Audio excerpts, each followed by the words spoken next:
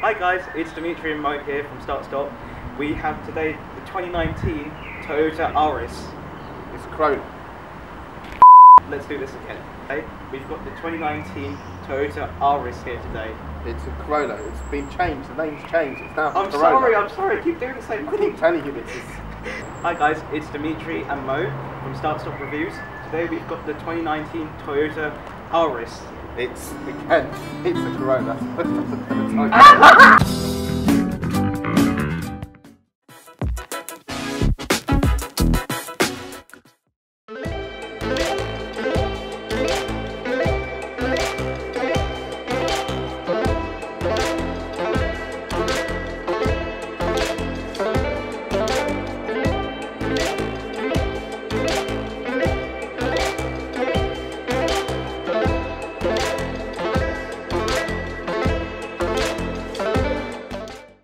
Before we set out on a driving review of this car, just want a little bit of a chat about the kind of, I'd say, dark horse of this car, which is really the traditional Toyota infotainment system. Yeah. It's never been great, and it never will be for a long time. I'm going to show you a little bit of that now. We're going to have a chat about it because I really want to show you how this system differs from the old one. Yeah. Okay. Cool. So if you have a look at this infotainment system here, the graphics have been updated from the previous very bland blue, kind of washed out blue look of the previous Toyota infotainment systems.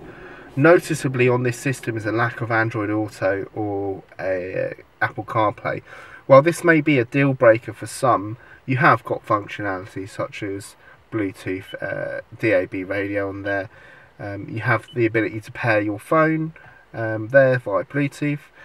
You've also got mirrorcast as well, so you are able to actually mirror your phone onto this screen here through the system settings. But this is another thing with this infotainment system. You can see here I am just trying to find this option on the menu, and it's not as easy as it looks. It is sometimes a bit convoluted in its usage. It's better than it was before. It's more responsive than the previous infotainment system, but it is nevertheless not perfect. It's always been a downfall of Toyota vehicles. You have got a large screen. You can see you've got this sat nav here. You've got this large bar here and here. This kind of side column here with your options does extend a little bit at the bottom there, which does really take up some screen space, makes the map a lot smaller than it should be for a unit of this size. You do have quite a small screen real estate here. Set a destination on it. You have a look here. It does ask you, where would you like to go? Okay, so I would want to go, I don't know, I would say I'll go back to the dealership who's kindly lent us this vehicle. If we go here, see BR15, and then, you just get stuck here. You're like, right, what do I do? You have to put a space after your first part of your postcode. And then, every time you have to change from like a number to a letter, you have to press change type. It's not as simple as just, switching the keyboard with a quick settings. It can be a bit of a problem, certainly working out how to use a sat nav. The system itself is not bad. It has got real-time traffic, which it pulls from radio stations. You've also got the option to pair up your phone wirelessly and get internet-based traffic updates. Okay, so we're going to talk about Mo's spoken about the 8-inch infotainment system. I'm just going to touch on the interior of the car. So for a Toyota, even the exterior of the car is quite nice, and it doesn't look like a Toyota from the past of past design. So this is a really refreshing design from the back and the front all the way around. I have no complaints with the design at all. Even in the interior, which is quite surprising, it's very, very plush in here.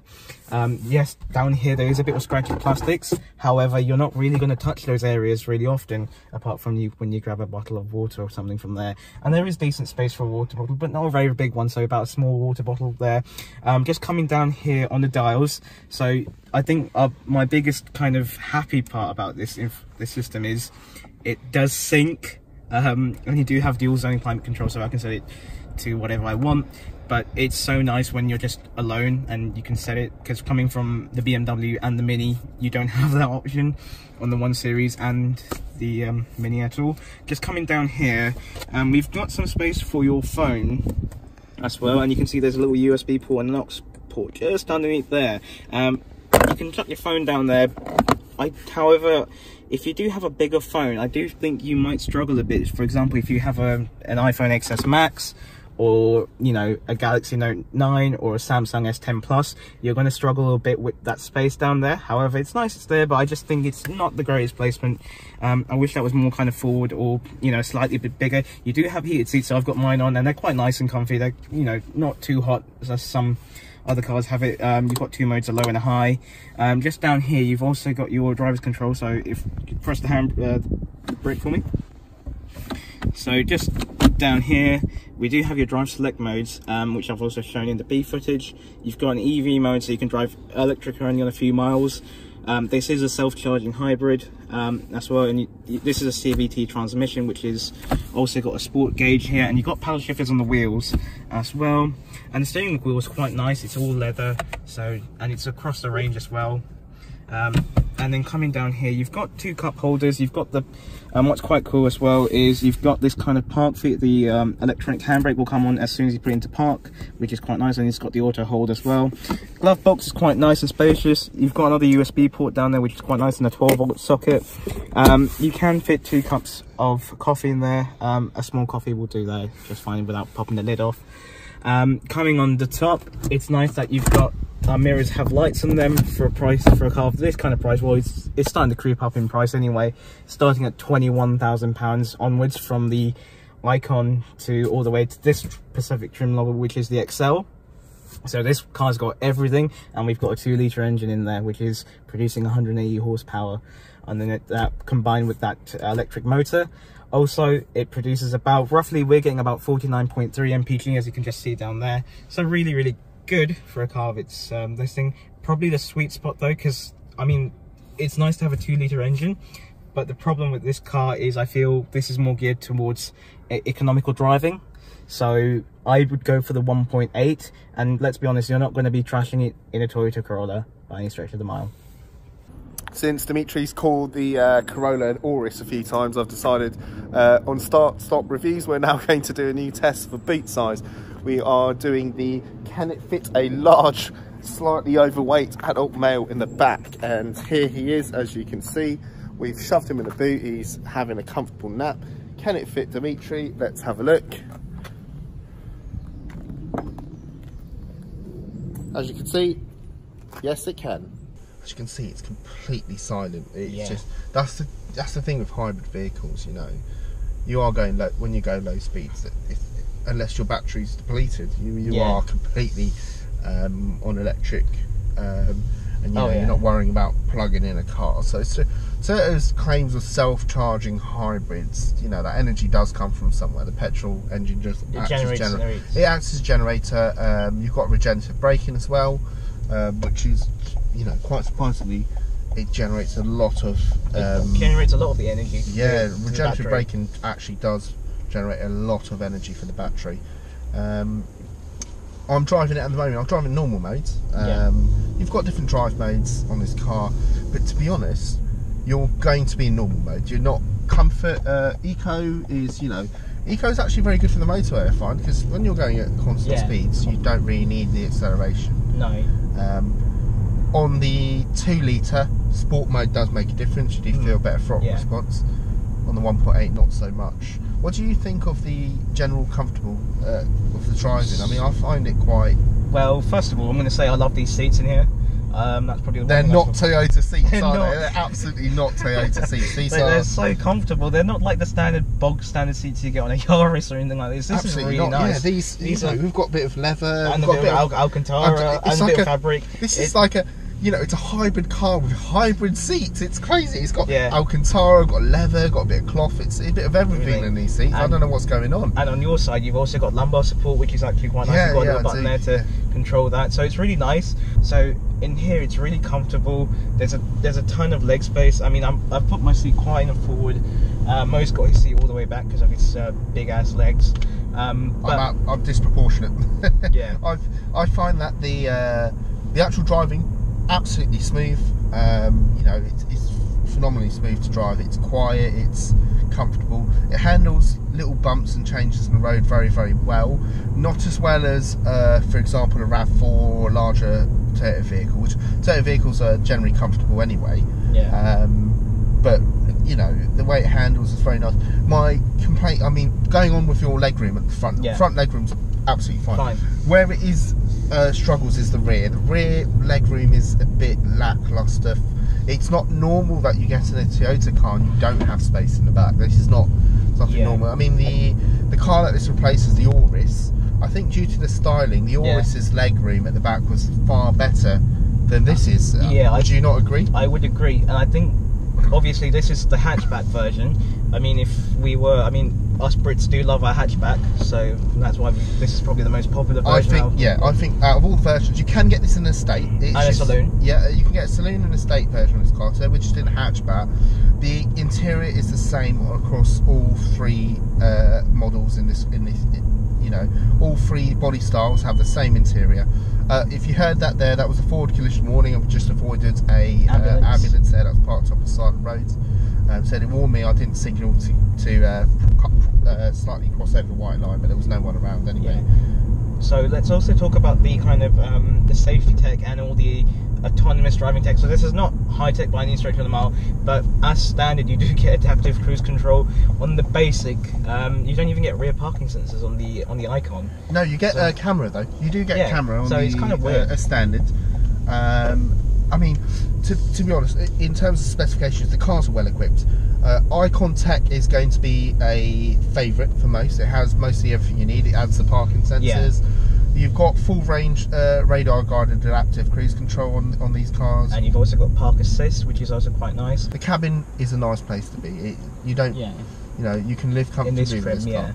In this trim level. So I think the biggest difference between this one and the Icon Tech is obviously going to be the kind of design of the car. So for example, in the front you've got like this nice bits of chrome, bigger wheels, so you get 18-inch alloy wheels. 18-inch, and also you get this kind of red stitching on the dashboard, which is quite nice as well. So it's more kind of a luxury step up in that way. It is, yeah. The actual car as well, you get the two-tone colour on the Excel, which is lovely. This car is the Scarlet Flare Bitone. Price of this car is roughly about £30,090. So it's not a cheap car. It's not a cheap car. No.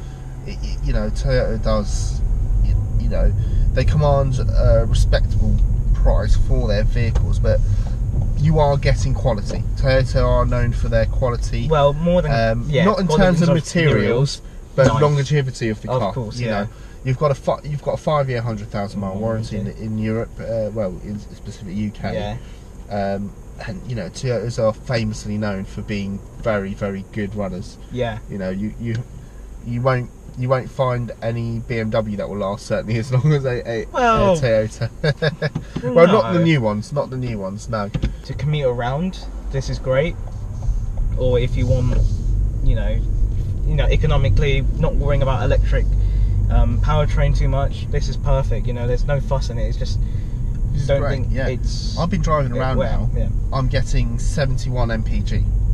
I'm not, you know, I'm driving the same as my BMW. I'm not not the same floor in it. I actually drive my BMW quite normal most of the time, unless I get on a nice, you know, little B road.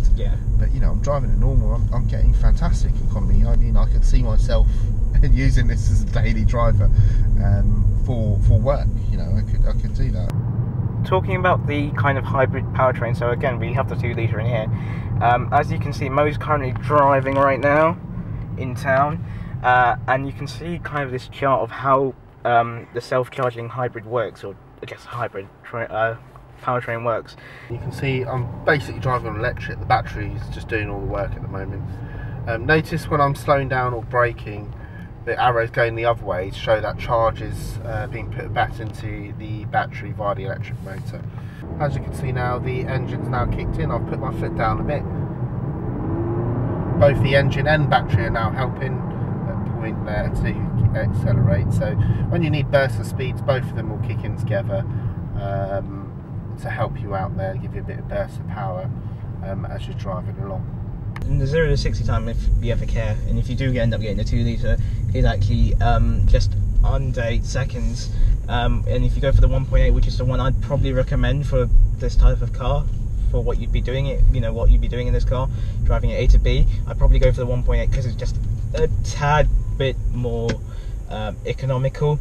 If you're hunting, those type of numbers, and 0 to 60 and that is about 11 seconds, and there's the 1.2 just normal. Just ignore the manual. Yeah. Yeah. If you want to buy a manual car, and you love manual, then this isn't the car for you. I would go for a Golf. Go for a Golf, a 1.4 TSI manual, phenomenal. You'll enjoy it a lot more. Gear shifts will be better. Don't get this in a manual. Just don't. Just end up getting the hybrid. Just get the hybrid. If you're going to buy this car, buy a hybrid and choose the 1.8 litre. You would see footage that we took of the boot size. You lose a lot of boot size by going for the 2 litre because you've got another battery. The actual car batteries in the boot there. In the boot, yeah. So you do lose that space there. What I'm going to do now is we're going to, as Dimitri said, we're going to show you the self-parking. Dimitri's just going to record it. We're going to show you just how this car is, how the self-parking works, and how quickly you can do it. You'll see my hands will come off the wheel. I will just literally control the braking, and we'll see if the car is able to park itself. Okay, as you can see, I'm going to attempt to do the parallel parking here with the self-parking. So there's a button here for the self-parking. I'll just press it. I will just drive a little bit forwards here. There's 2 cars here, just past the Lexus, which is lovely by the way, and another car. I'm going to signal reverse. There's a car behind me waiting at the moment. I'm just taking my hands off. I'm just controlling the braking, and I'm just letting the car slowly sort itself out. As you can see, other cars passing very safely, and we've completed the manoeuvre. It's it's brilliant. It's done it. It's asked me to go forward a little bit, but it's just correcting itself, and it's finished. I've got between 2 cars distance from the curb. I've got about that much, so it's it's measured it fine. It does work. As with all driving aids, you do need to keep an eye out and just make sure that you are in control of the car at all times. Hey guys, thanks for watching our review of the all-new Toyota Corolla. As you can see here, we're in completely different attire. Unfortunately, we ran out of time with the Corolla. But anyway, thank you for Jemka Toyota Bromley and the manager there, Neil Missing, for lending us the Corolla for thanks, Neil. For an extended test drive, if you like to call it that. And we got our chance to test the vehicle quite thoroughly on different roads. So Dimitri, what did you think of the new Corolla? Right, so the question is, would I buy one? If I had, personally right now, no. But as much as I like the car, I mean, it's a really good car. It's got all those little, if you go for the Excel, was it the Excel? Yeah, the Excel. Yeah, that's the one we drove. The one we drove. That had all the niceties. I think you want to stick on the middle range. Icon Tech. Icon Tech. I think, as we said before, earlier in the video, probably that does have, it has everything you need. To be honest. I mean, you don't want to go all the way with that, but yeah, that was really nice. I mean, it's a great A to B car. I wouldn't it's great. It's good on fuel efficiency, on fuel economy as well, and it's a great A to B car. Your thoughts on 2 litre versus 1.8? I'd probably go with the 1.8. As much as I like the 2 litre power, is because of how the car is. It doesn't make sense to go for 2 litre. Yes, if you want more power, then fair enough. But I think the 1.8 is just right. I think because you want a smaller engine. And yes, it's outputting less power. But it's more fuel efficient. So, I think you're right. I mean, for a car like that, to go for the 2 litre, the actual money that you do spend, you could take it. I mean, if you're after performance in a hatchback, a middle size, you wouldn't number one, you wouldn't buy one, and you'd probably then start looking at warm hatches, hot hatches, those kind of territory. Yes, the MPG will be worse, but most modern ones do have, they are quite fuel efficient as well. Yes, the Corolla's going to save you on fuel, and I think it's better to keep the car in its comfort zone. It is the eco commuter. It is a comfortable drive. It's the A to B. And I think it's better to keep it in its comfort zone, and rather than adding a 2 litre engine paying more. And starting to get into hot hatch territory. You've got some great cars in that range, like the i30N, for example. i30N, the last week's, well, not last week, last month's video, the M140i and my Mini as well. Yeah, you can pick one up used or nearly new for similar price. Yeah. To what you can a fully spec Corolla in. You know, a 2-litre Corolla can, if you choose bi-tone paint, you can push it nearly 30 grand, can't you? Yeah, that's a lot for a Toyota at the end of the day. So. I mean, if it's a Land Cruiser, then it's a different story, or a Hilux, but you know, or a Supra. Yeah, I mean, this, like I said, it's the A to B car, and if you want something that goes A to B, fuel efficient, has all the little nice and gadgets, and that is the car. But anyway, thanks guys for watching our review. Hit like and subscribe. And don't forget to give us a thumbs up if you like that, so we can continue doing more content. Yeah. We don't release videos very often, as you can see. That's not our full-time thing. We do have jobs. Unfortunately. Unfortunately, we have jobs. So we will continue to review. We'll have a look at what cars to do next. But hey, guys, if you like our videos, and if you know a dealership or someone someone that's willing to give us a car to review for a while, for a couple of days, then hey, hit us up. Or even if you want your car on our channel, we're quite happy if you bring us along with you and you want to get your car on the channel with features and perhaps, you know, just show us more. It doesn't have to be a stock car, it can be modified. Just talk us through your mods. Yeah. Show us what you like about your car. At the end of the day, this is you know, we're all part of the same community, people that love cars. We hope you know, we hope that you get to watch more of our videos in the future, and certainly this won't be the end for us. So thanks, Dimitri. Thank you. And thank you guys for watching our video. See you later, guys. Bye.